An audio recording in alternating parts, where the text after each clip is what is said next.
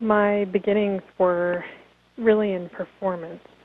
When I was a teenager, I started writing plays and putting them on, like, sort of punk rock, all ages clubs, just because that's what was available to me. And also I was kind of resolutely uninterested in being any kind of apprentice or anything that didn't feel real.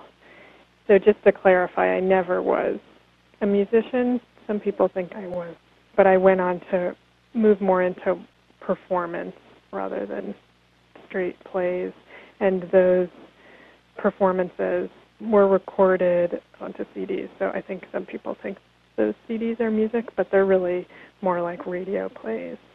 And at the same time, I performed and made short movies for 10 years before I had the idea to start writing a longer movie, a screenplay. And around the same time, I started wanting to write short stories.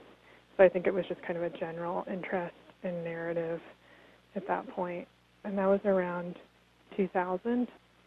I kind of had all the tools. My performance work was very dialogue-driven, and I acted out all the parts. So a lot of those early stories had a lot of dialogue in them. Often I began with dialogue. This first book of short stories is really the first things I've ever written. And in a sense, if it was put into chronological order, you could probably watch me teaching myself how to write.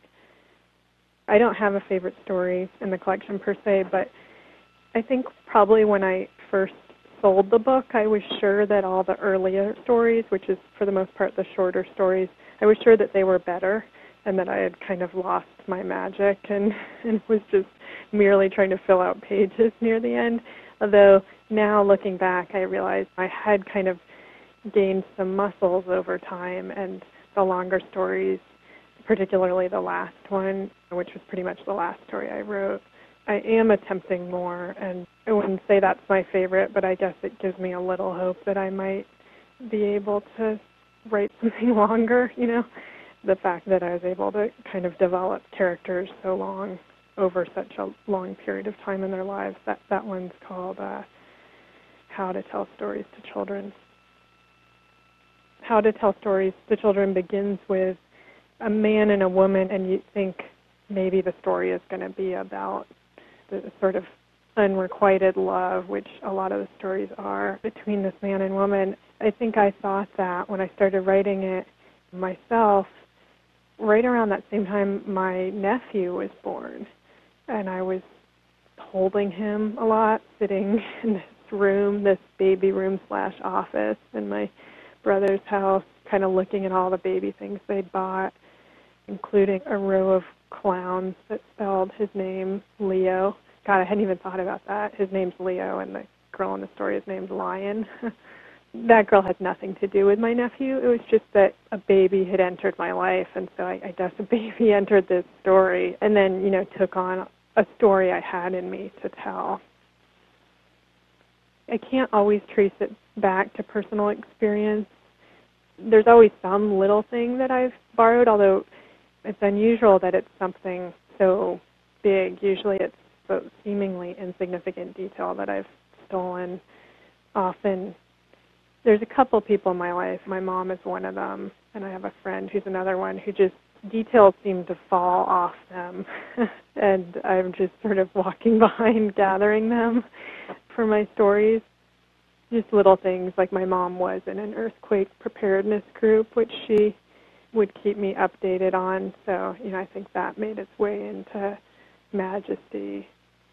I also tagged along with her to a sewing class she was in where they were sewing robes. That was in 10 True Things. So there are these little details, but, you know, none of these stories are about my mom. I just like these details from her life.